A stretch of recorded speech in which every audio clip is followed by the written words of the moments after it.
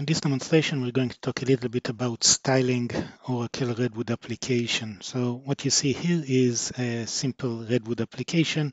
We have several components, and we're going to show you some capabilities that you can do now with the Redwood theme. So first of all, the Redwood theme is the default look and feel that Oracle provides, but you can now overwrite the behaviors and the look and feel that we provide. To do that, you can go to your application settings. And over here, if you're using the Redwood theme, you would also see a Create button. If you click on it, it's going to create a CSS that would allow you to override the behaviors of the Redwood theme. Now, by default, everything here is inside remarks because we don't want to override everything. And you can extract things that you want to override outside of the remark area. So for example, we can look up here the button part, okay? And this is, for example, how you define the style for a default button in Redwood. If you want to override something, you can pick up, for example, this section, okay? And we'll just put it outside of the comment area over here, and we'll close this one.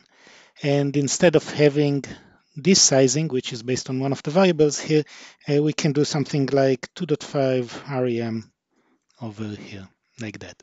All right, so now let's look at how this impacts our page.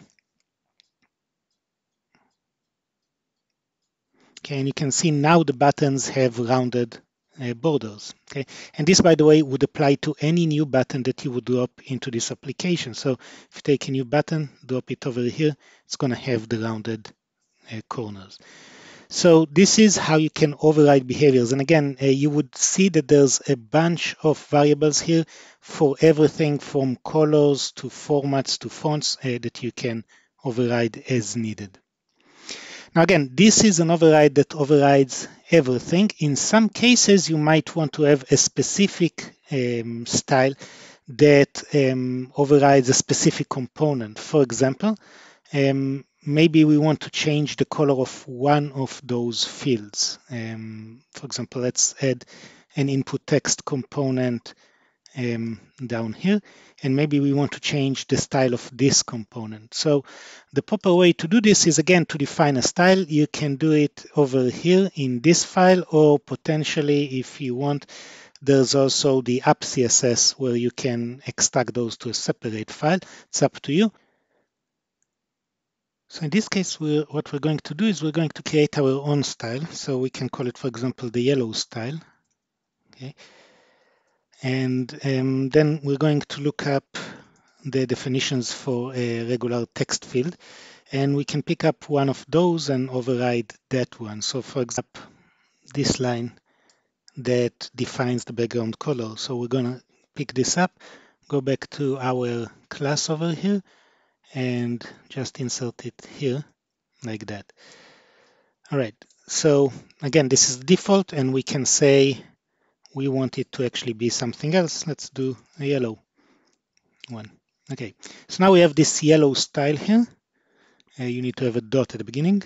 Okay, and then you can go to your page, and for a specific instance of the item, you can go over to the class property, okay, and add this yellow style class here. Then if you do a refresh,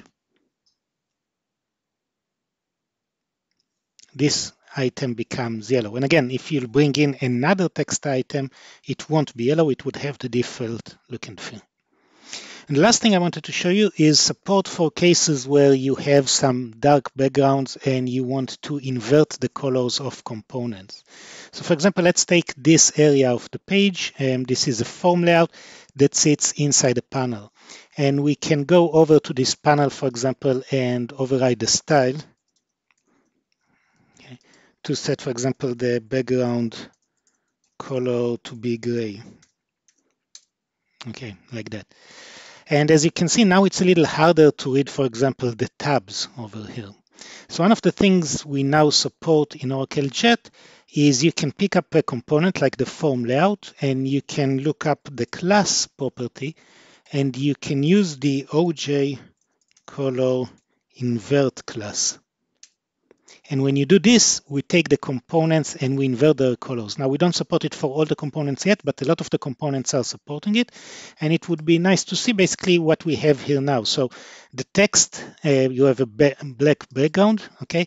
You can see the tip here, the tooltip here is yellow. When you type, the text is in white. And you can again compare it to the coloring in a normal layout. Similarly, if you click here on a tab, this is how we highlight it on a regular background. If you're on a dark background, we're going to have a different color again, white with a yellow kind of underline. So these were some ways that you can customize the look and feel of Oracle Redwood theme-based applications.